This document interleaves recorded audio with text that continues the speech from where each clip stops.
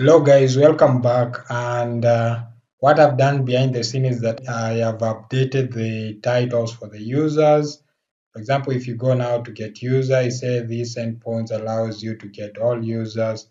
You go to the add user, this endpoints allows you to add a user. If you go to the product, the same get product. This endpoints allows you to get all products. For the add product, this endpoint allows you to add product.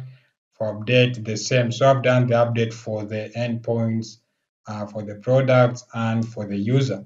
So that is a good progress so far. So the next thing is that we need to indicate for the particular endpoints that use authentication, we need to indicate that on the PI. And so that is quite simple also. So I'll start with the auth as usual. And for the register, we don't need authentication. For the login, we don't need authentication. But for the logout, we definitely need authentication. So the way you indicate that is by saying, you simply say at, then you say authenticated like this. So you say at authenticated, and that will add a badge to indicate that these routes need authentication.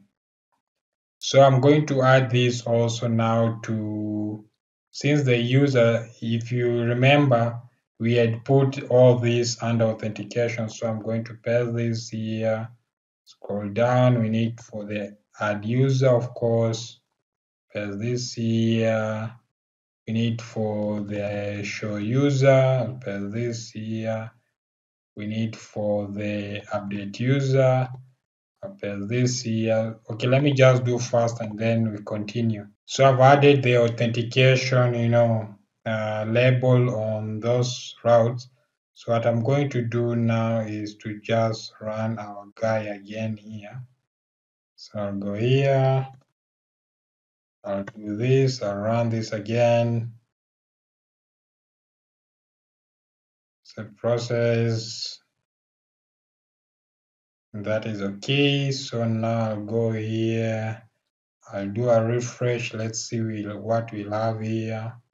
So as you can see now, we have this badge here. Let me just scroll. For example, to get users, we have now this badge here which says requires you authentication, and I think we also have this now, try it out, whereby you need to specify the authentication, your token, and your JSON type, whatever.